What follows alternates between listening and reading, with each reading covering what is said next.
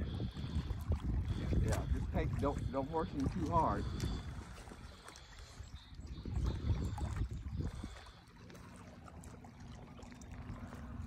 I just got here, man. Get a lesson on catfish cleaning there. All right. Get that side cut. Come around the other side of that fin. Get up underneath there. Get it. Cut into the meat. Follow it all the way down. And you just take it like that. Look at that big chunk of meat there.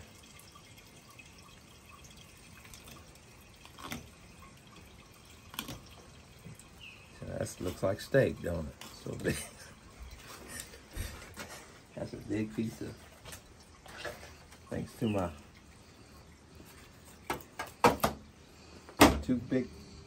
fishing partners here. We big on catfish. That's right. We do it right. Got Brandon and Justin here. We know catfish. And that's how it looks when you're done. We'll drop them in the bucket. I'll cut all that meat off here in a minute.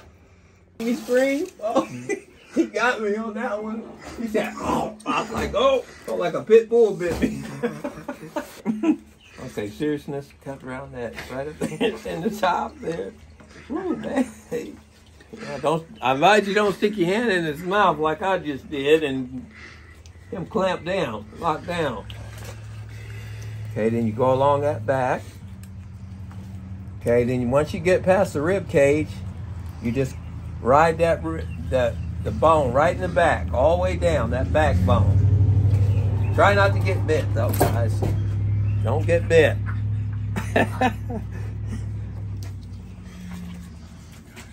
Man, he clamped down on me, buddy. Whew! Yeah. He went in for blood there, and he bit my hand. Goodness gracious.